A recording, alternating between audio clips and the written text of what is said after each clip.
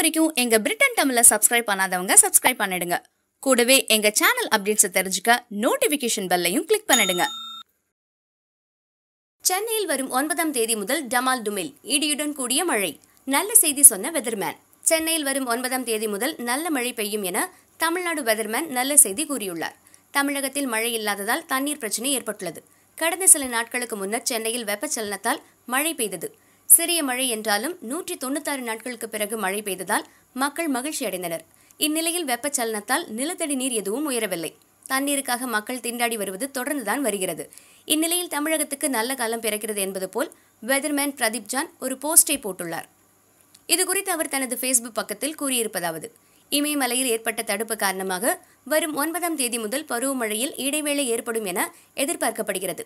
அவ்வாறு இடைவேளை ஏற்படுவது இந்தியாவுக்கு நல்லதல்ல, ஆனால் தமிழகத்துக்கு நல்ல செய்தியாகும். பருவமழை இடைவேளை விடுவதால் தமிழக கடலோரம் மற்றும் உள் மாவட்டங்களுக்கும் சென்னைக்கும் வெப்பச்சலனத்தை ஏற்படுத்தி மழையை கொடுக்கும். கடந்த 2017ஆம் ஆண்டு வட தமிழகத்தில் ஆகஸ்டிலிருந்து செப்டம்பர் வரை பருவமழை இடைவேளையில் பெய்த மழையை யாராலும் மறக்க முடியாது. எனவே வரும் ஜூலை 9ஆம் தேதி முதல் தமிழகம் மற்றும் சென்னையில் கனமழை பெய்யும். உத்தரப்பிரதேசம், பீகார், மேற்கு வங்கம், டார்ஜிலிங் ஆகிய இடங்களில் அடுத்த வாரம் மிக கனமழை பெய்யும்.